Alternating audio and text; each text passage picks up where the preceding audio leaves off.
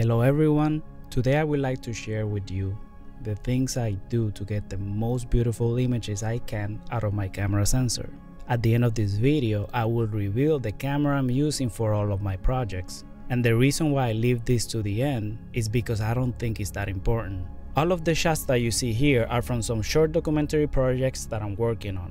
Unfortunately, I won't be able to film myself since I'm recording this from work because I'm really busy. So I hope that the B-roll helps. My name is Cabral and I'm just trying to make videos that help you make videos. If you appreciate what I'm bringing you today, please make sure you subscribe, hit that bell notification and hit like. Thank you so much. Okay, I'm going to use a triangle to better explain what I look for when I'm trying to get the best images I can out of my camera. Let's start with number 1, camera settings. I set my camera to the native ISO. Most cameras out there have a native ISO, unless you're shooting with a RED or a high-end cinema camera. So if my native ISO is 400, that is what I'm going to use. The next thing I will set is the codec, resolution, and color depth. The highest quality codec, resolution, and color depth in my camera is 4K at 400 megabits per second, all-I in 10-bit at 24 frames per second. This is going to give me the best quality out of my camera and the highest flexibility when I start color grading. Talking about color grading, my picture profile is always log or the flattest profile I could use in my camera. This is going to come into play later on.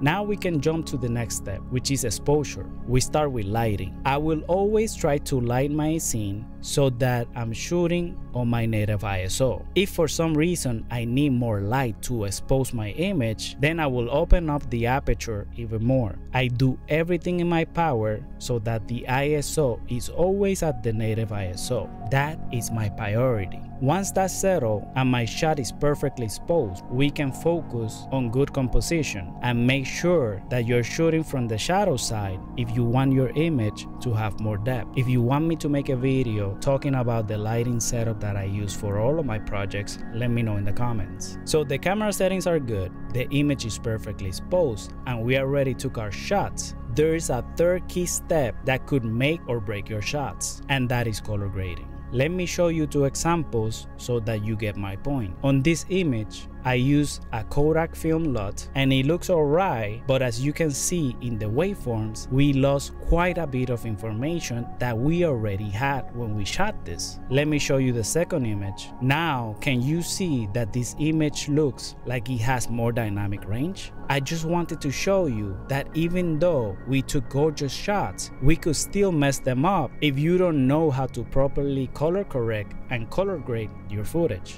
I'm going to link some of the channels that help me better understand color grading, since they could do a better job explaining this than I could. Like I promised at the beginning of the video, the camera that I use is the GH5, which is already 6 years old, and I'm sure a lot of people think this camera is no longer relevant. But in my opinion, I think if you follow these steps every time you shoot with any camera, you too will get stunning looking footage. Thank you for watching. See you next time.